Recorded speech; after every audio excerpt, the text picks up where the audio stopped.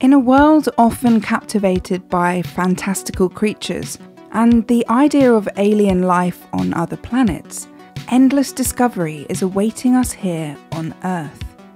In fact, scientists have mapped nearly all of the Martian surface, but less than 1/4 of our own seabeds.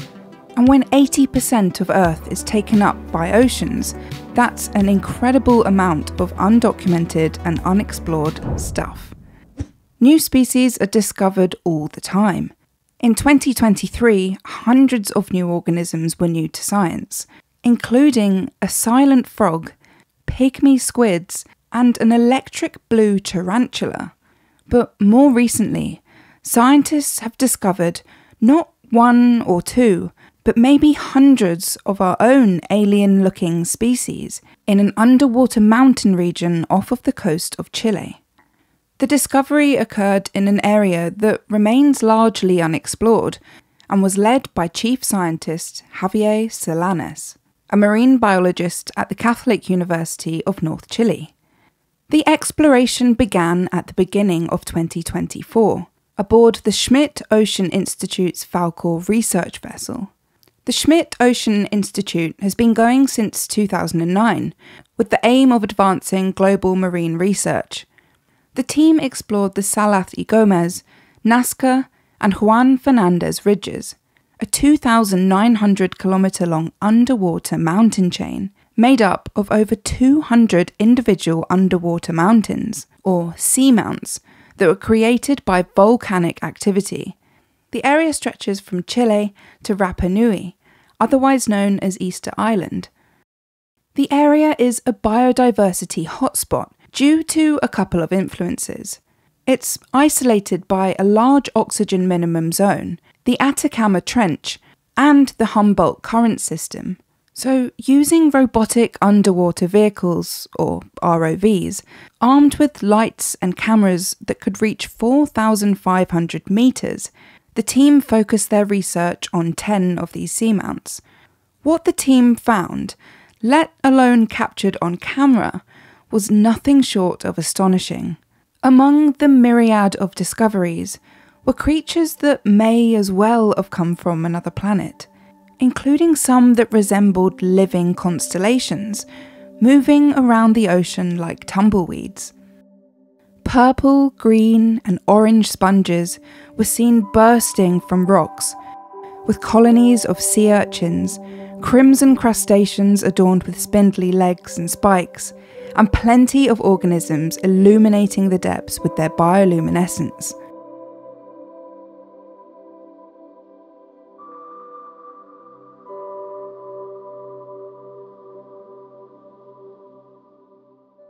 However, one creature stood out in particular, and you're about to see why. A walking fish boasting googly eyes and a skin texture resembling crochet. This walking fish is a type of sea toad, which aren't actually toads at all. They're a family of deep-sea anglerfish, which you may be familiar with due to this guy. Good feelings gone. This newly discovered sea toad has textured doily skin made up of tiny needles. This is likely to serve as protection for their sensory organs. As if the appearance wasn't remarkable enough, the sea toad was found walking along the sea floor. This behaviour is thought to be an effective hunting strategy and an energy-efficient means of movement. In other words, unlike other fish, it likely uses less energy walking than it would swimming.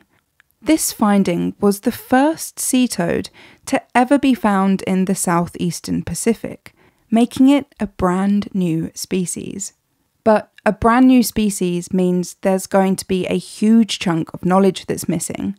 So researchers have emphasised the need for further research into their ecology and behaviour. As if all the new species weren't exciting enough, the team managed to map several previously unknown seamounts, shedding light on the unique ecosystems that thrive within these submerged landscapes. The tallest of these seamounts measured 3,530 metres from sea floor to the peak.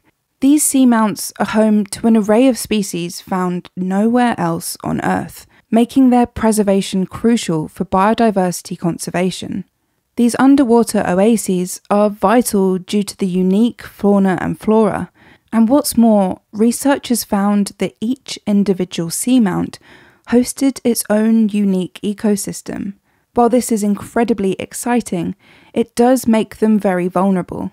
Despite the significant findings from this expedition, this exploration barely even scratches the surface for what's beneath.